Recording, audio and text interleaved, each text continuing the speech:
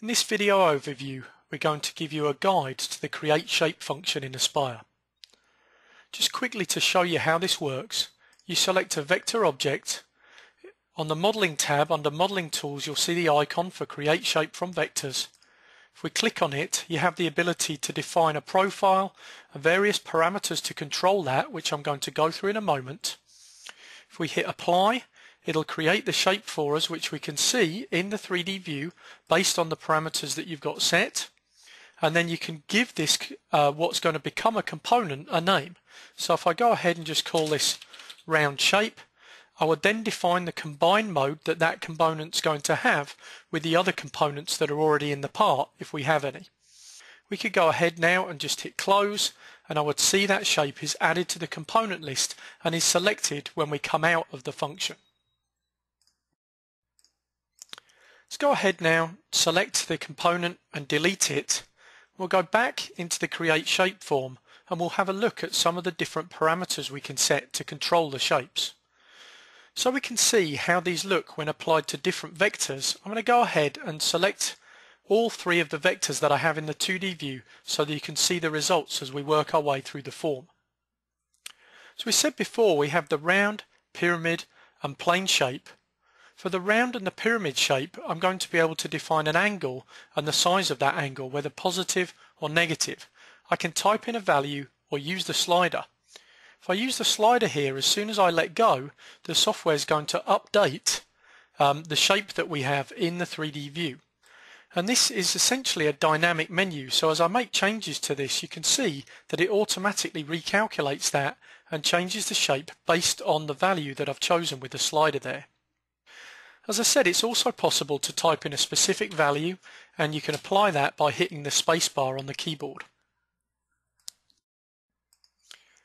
Now the angled shape works in a similar way. If we click on that, you can see that we get the new result for the vectors that we have here based on the angle that's in there.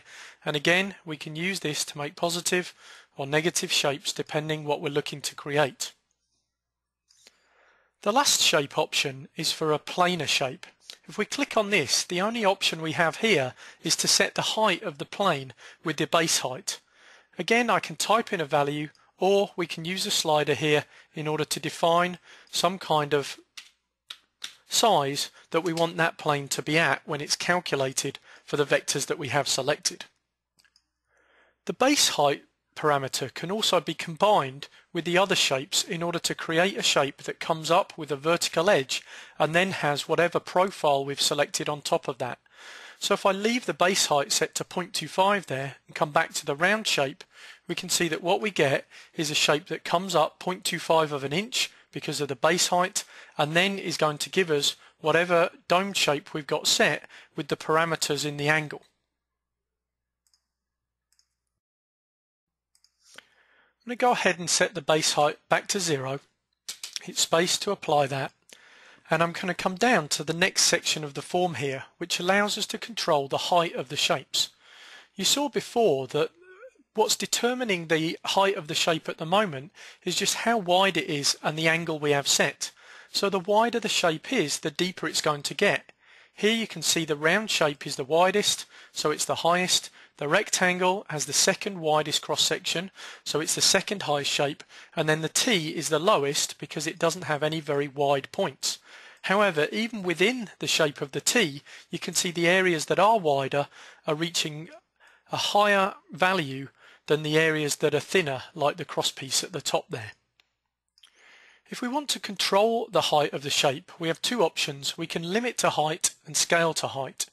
If I click on limit to height, I'm going to be able to define a value here. If we type in something like 0.2 and hit space, we can see that what's happening is the software is still going to use the angle that we've selected here, but as soon as it's reached the height that I've typed in, then it's going to bottom out, or essentially top out, as it would be in this case, and we're going to end up with a plane going across at that depth.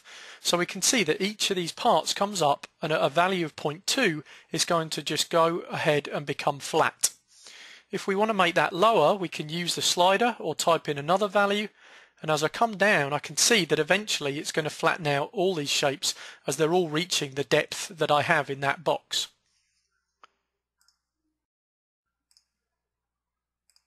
The other option here, if we want to just increase that height again, is to, instead of limiting the height, scale the object to a specific height.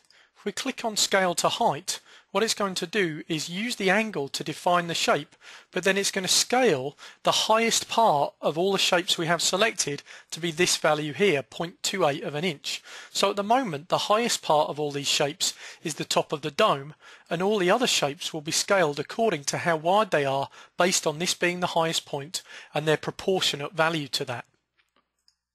So again, if we increase that using the slider, we'll see the shapes get deeper, and now the top of the dome is going to be around 0.63 of an inch. The next option in the Create Shape form is the ability to add some kind of angular tilt to the shape.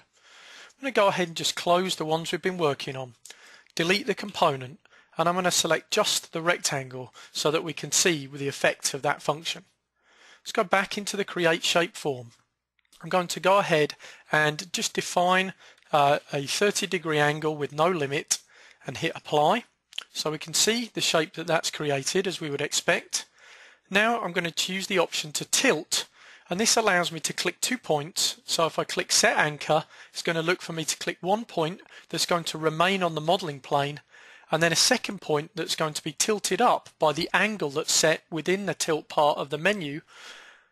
So if I click there, we can see that the default 10 degrees is being applied across that shape. Now that still has the profile sitting on top of that. So if I'm to come in here and to push that up, we can see we can still dynamically affect the shape there, even though we've already defined this tilt, which can also be dynamically edited by clicking on the down arrow and using the slider to affect how much of an angle the tilt effect is having. I'm just going to go ahead and uncheck the tilt, so that's no longer applied. And I would like to just mention how you can define a specific height for the part based on a combination of the base height and the limit or scale to height. It may be that we want to create an angled shape here, and we would like to have, say, 3/8 of an inch as a base, but we want the total height of this part to be 3/4 of an inch, 0.75. The way to define that would be to create our angled shape as we want to. We'd put in a base height of, say, 0.375, and then we'd click on Scale to Height, and the height here would need to be enough to get from this base height up to the total height. So these two heights are cumulative. So if I put in 0.375 and hit Apply, that means the total height of my part is going to be 0.75 of an inch. I have 0.375 of base height and then 0.375 of the angled shape on top of that. Now you may want to create multiple shapes within the Create Shape form. There are two ways to do that. You can create them so they're all put into a single component, and for that you use these options here to combine with the current shape, or you can make multiple different components. For instance, here we've created this first one, so I'll call that Angled Shape, and then if I click Start New Component, it's going to put that into the component tree and allow me to select a new vector for which I can apply a different shape, give a different name. Again, if I wanted to click Start New Component, that would create that as a new component and allow me to carry on and create another new component from another shape within the job.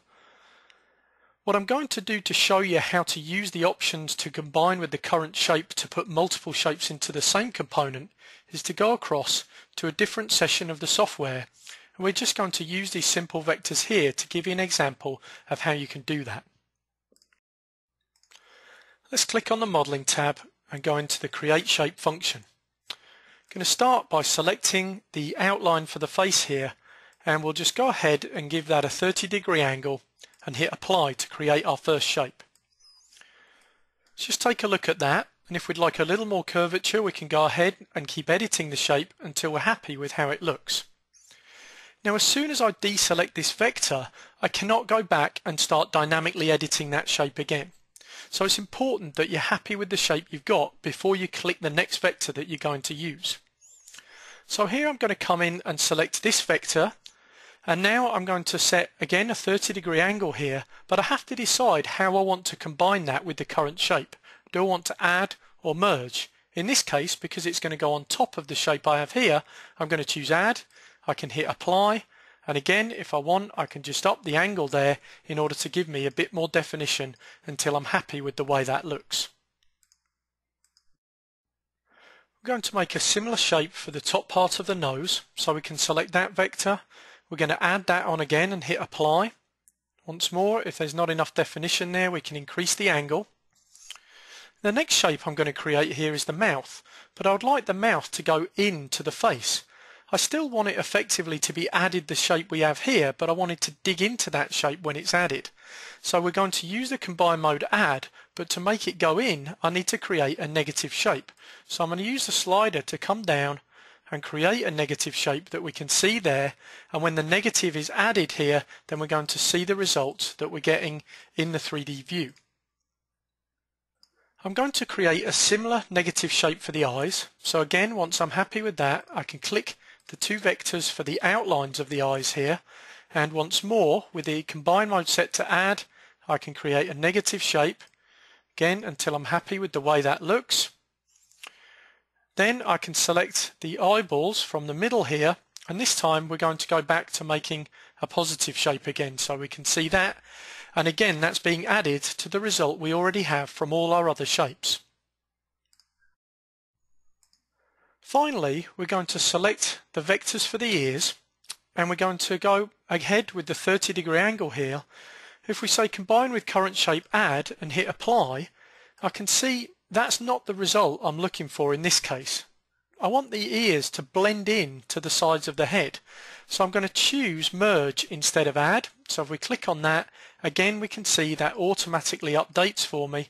And once more, if I wanted to, I can control the angles of these to get whatever value I want for the bear's ears.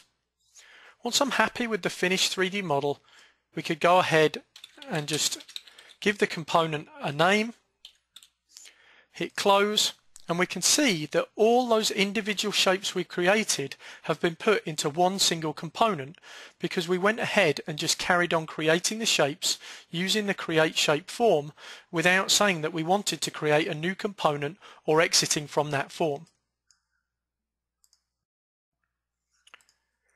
And that concludes this overview video on the Create Shape function within Aspire.